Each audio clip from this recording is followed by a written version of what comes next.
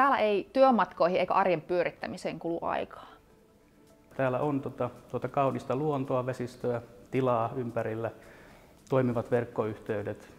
Ainakin itse, kun olen täällä kasvattanut omat lapset, niin lapsille on erittäin turvallinen, hyvä ympäristö.